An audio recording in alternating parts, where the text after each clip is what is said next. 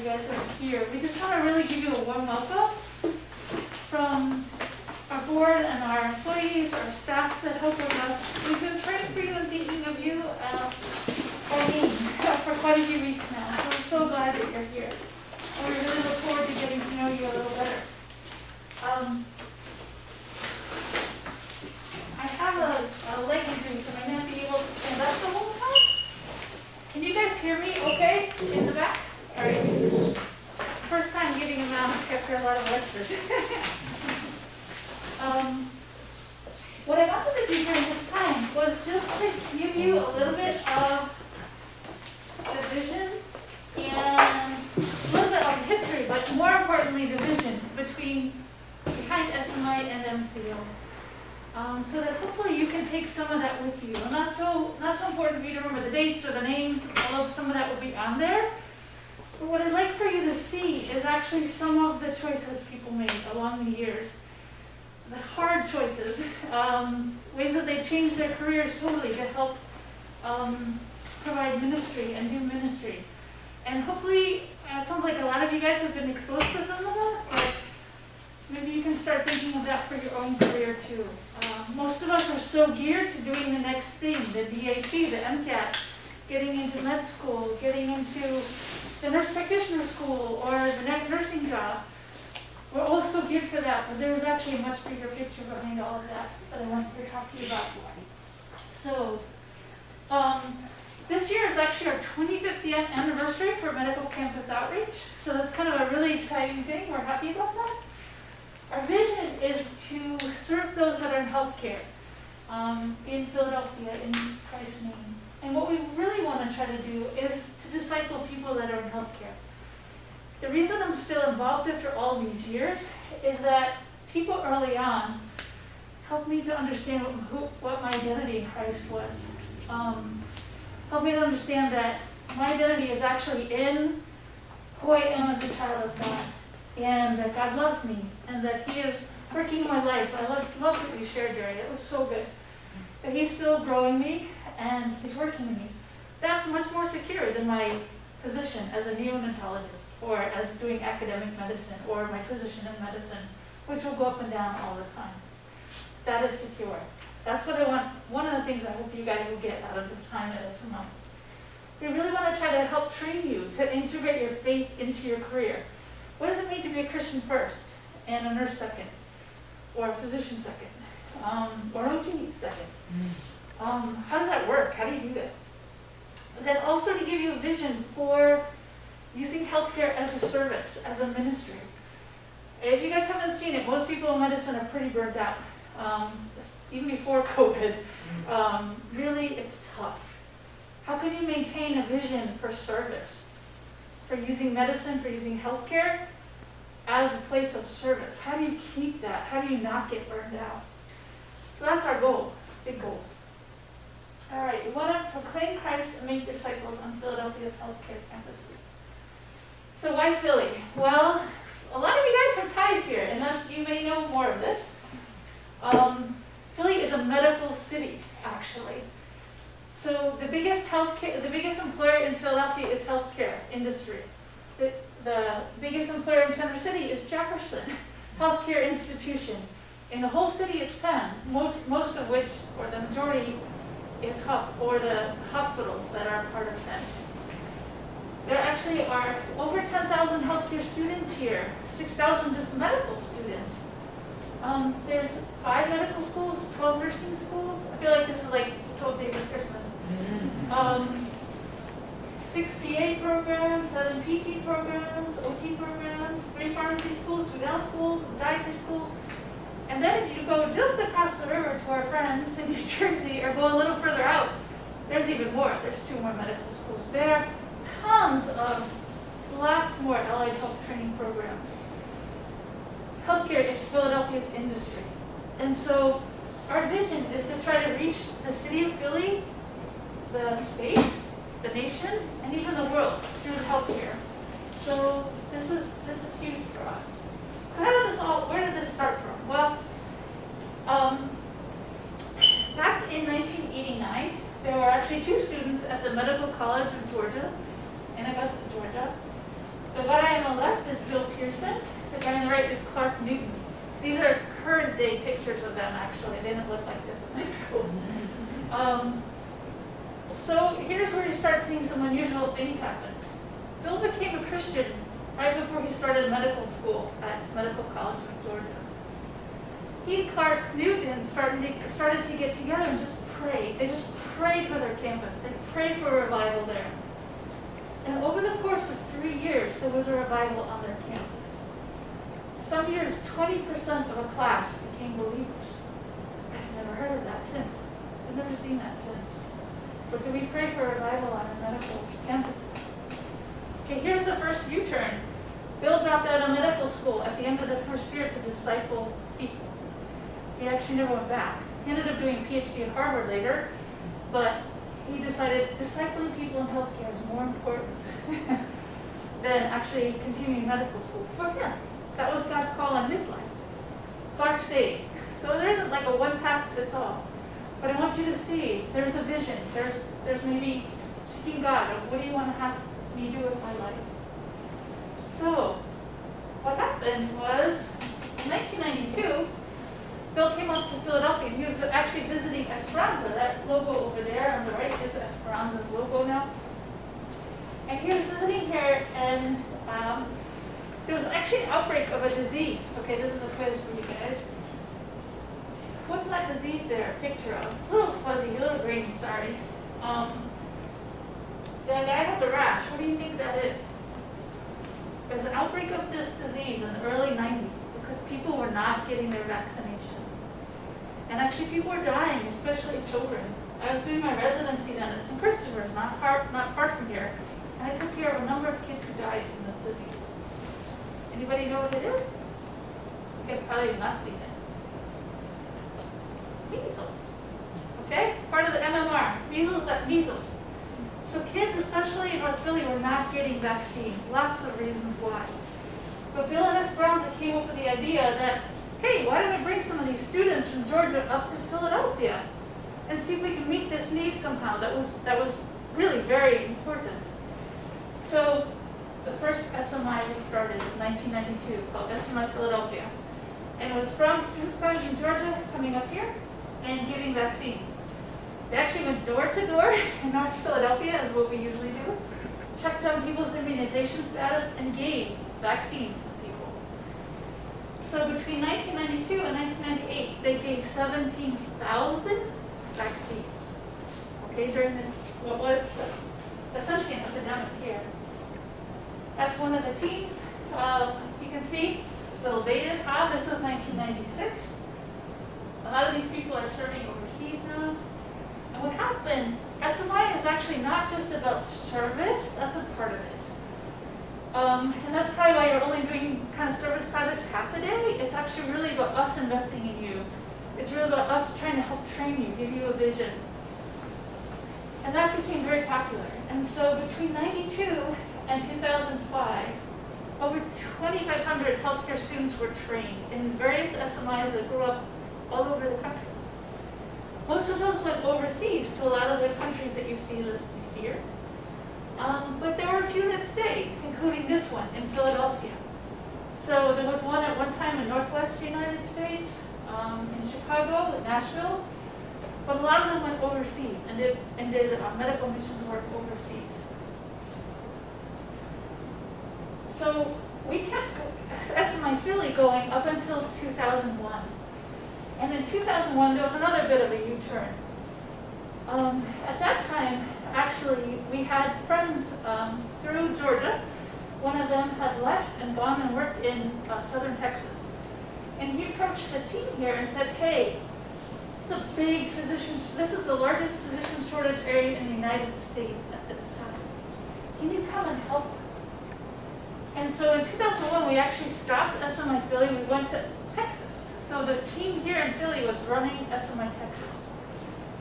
All the way down in Harlingen, Texas, where the little star is, right on the border of Mexico and Texas. In little towns where the biggest thing to do is to go get a smoothie at nighttime. That's really smoothie in Walmart. That's what was going on. We partnered with a group called Valley Baptist Health System that actually had a Christian family practice residency program. And we would actually go overseas, go across the border, I should say, not overseas, into Mexico and do clinics there. So in like churches you can see up there. I'll show you a few other pictures too. Or we went door to door and worked in the colonias. The colonias are areas of our houses. These are some of the colonias, the two top pictures. Places where a lot of illegal immigrants would live, usually without any running water or any electricity, very, very poor, really little access, at least at that time, to healthcare. And we would minister to them. So we did that for 2001 to 2009. And in 2009, we actually didn't have an MCO director here anymore. It was getting harder and harder for us to run a program so far away. So we turned it over to Valley Baptist, who ran it for a few years. And then they had a hard time recruiting a lot of students because there's no medical schools close to there now. So it didn't continue. But in 2010, we actually decided to start SMI Philly here again. And I was privileged to be part of that. So since 2010, actually we've had here in Philly 178 students come through. We've done over 14,000 house screens here in North Philly. Okay? We've knocked down over 21,000 doors. We've prayed with over 5,000 people. We've had the privilege to lead 77 people to Christ. We've developed a little bit of a robust academic program. We've done a number of research projects. We've had presentations at national meetings. Still working on some papers to publish. That seems to never get done. One of the research projects that we did was actually that we would do a review each year, and then some years we did a more robust review. We looked back and said, hey, of all the people that we screened that had really high blood pressures, high blood sugars, did they actually go to see their doctor and healthcare provider? And what we found was that 40% of those people who actually contacted their doctor or saw their doctor within 3 weeks, that's not easy, actually, to get an appointment and go within 3 weeks here in these systems. They did that because of what the SMI students did. So we were thankful that actually we've been able to get people into healthcare, okay? Part of what is unique about SMI is that we really want to partner with organizations and ministries that are here long term.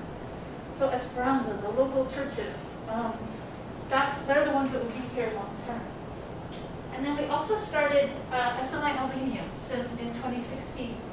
We developed a relationship with a Christian clinic there, and we would have some of their residents come every other year here, and then every other year we would go there. And some of our students from SMI would go and help to disciple their students.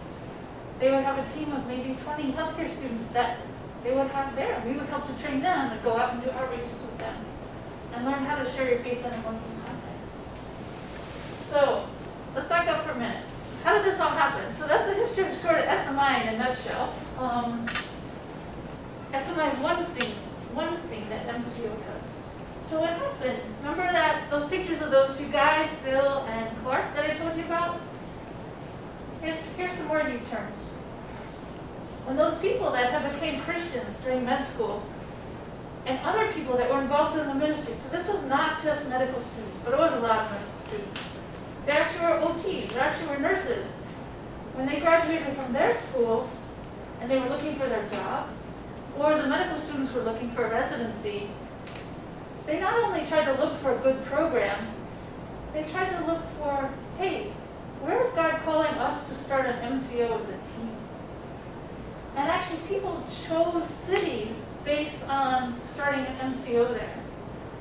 So this is the only time in my career that I've heard of somebody choosing a residency based on a ministry choice. Or maybe you need to think about that a little bit when you guys get to that stage.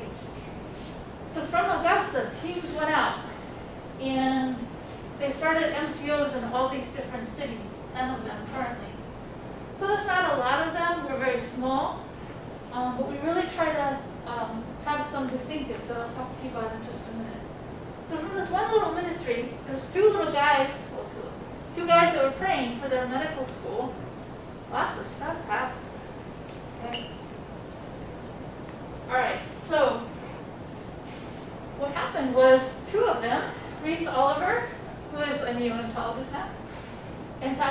who was the pediatrician, you can see we like pediatricians here, came to Philadelphia, and they started MCO Philadelphia here in 1995. So this is our 25th year anniversary. The distinctive of MCO compared to other ministries is that they really want to try to do one-on-one discipleship with people. That's really what's powerful. It's not so much all the programs, it's really trying to do one-on-one discipleship with people. All the MCOs are under a local church because they want that spiritual accountability, that authority. And so they approached a church here called 10th Presbyterian, a lot of you guys might know about that, who agreed to be a shepherd over MCO. They didn't financially fund it. We have our own board, we have to do all of our own fundraising, or a lot of it. But they agreed to be an umbrella and to watch over us. We partnered with Esperanza to run SMI, as you see. And during that time also, Patrick, who is a pediatrician now in Georgia, wrote what's called a healthcare Bible study. It's actually on our website. I'd really encourage you guys, after SMI, if you have time this summer, go through that. It's really in-depth. It talks about sin, disease, wellness, healing, shalom, building the city, like all from a very biblical perspective. It's a great foundation. We have used it in some of the campus Bible studies. It is being edited right now, so you have the old version on the website. If you wait till like early August, we're almost done. Okay. Update. Yeah, some of this reference, he wrote it in like 2000, so a lot of the references were late 90s, early 2000s. We've updated those. I think our oldest reference is like 2013, 2014. And sadly, a lot of healthcare has not changed in 15 years, but oh well. So either version, time is good. So there are also a lot of other people whose names should be on here, and they are not, because they're serving in closed countries. So if I put their name on here, and if I spoke this being recorded, they'll get in trouble. Actually, most of the early leaders from MCO are working overseas. So they've maintained that vision of using healthcare. There's one physician who did 3 different residencies. I thought he was crazy. He did internal medicine at Temple. He did family practice at Valley Baptist, and then did an OB fellowship. Went to serve in a closed country, and now is not able to practice medicine at all. So they've used medicine to get into countries, which is sort of the vision that we have. We think that healthcare workers actually, the Christian healthcare workers can go anywhere in the world. And that is a huge opportunity for you guys, and one that we really want to try to promote. So, but they are willing to lay it down. I think after doing 3 residencies, I don't know how willing I'd be to lay it down after all that time, but they were. And so they used it to get into a country, but then they didn't hold on to it so tightly. Part of the vision also is that all the people that get trained in healthcare, get discipled, they are going to see millions of patients also. So I've never had a Christian doctor. I've never worked in a Christian institution. But wouldn't it be amazing if your doctor prayed with you, or your OT, or your nurse? Or if they talk to you about, how are you doing spiritually? How are you coping with this high blood pressure? What's making you anxious that you have high blood pressure? That would be amazing. And so that's part of the vision that we have. All right. So what are we doing now? So now Laura's been our director, which we're very thankful for since 2016. So SMI is one of the things that we do, actually. We help to support 13 different campus Bible studies here in Philly. We have monthly luncheons or citywide. This is pre-COVID. The campus Bible studies are all virtual now. Usually we have teaching time every month, whether on a campus or at church. We have a mentoring program. For you guys that are in the area, we'd love to put you in touch with a mentor. Somebody that's a little further down the road. We have a healthcare library that has a lot of resources. We also have a lot on our website, mcphilly.org. We have a women's house. We have 2 ministry houses, a women's house and a guy's house that people live at and are discipled, that are all healthcare students, or the majority of it. We do have an internship. You met James and Cody. They've both been through it. part of it. But really, we want to try to do a lot of one-on-one discipleship with you guys. We do medical evangelistic outreaches, part of SMI that we usually do, like just a day, 4 or 5 times a year. That's pre-COVID. And then we run SMI Philadelphia. So, yeah. So what we've seen in the last 25 years is that the majority of people have left here. So I'm one of the few people that's still here, probably because I've had some health issues, but most of the people are not here anymore. They're serving other places. So these are lists of some of the places that our good friends are serving at. Gabon, Papua New Guinea, Egypt, Spain, China. A lot are actually working at inner city clinics here at Esperanza. Actually, one of the better ways to get to know what it's like to work in the inner city is to do SMI. A lot of people are serving in local hospitals, and near and dear to my heart, also at some academic institutions like NIH and CDC. It's kind of amazing to see there are scores of people actually serving overseas through MCO. So, anyway, so that's a little bit of the history and a little bit of the vision. I just want you to start thinking about, is medicine something I am called to? Or, and I'm using medicine broadly, okay? I don't mean only medical students when I say that. Is it something I'm called to, or is it something I'm driven to? That will make all the difference in your career. Is it a calling? Is this where God is calling me right now, for today, for this week, for this year? Maybe not for the future. Or is it something I'm driven to? Something I have to do. I have to prove myself. My family makes me want to do this. Start thinking through that a little bit, because it'll make all the difference in your career. So, okay, thanks. Any questions? Love to talk to you a little bit more about that. So, thanks.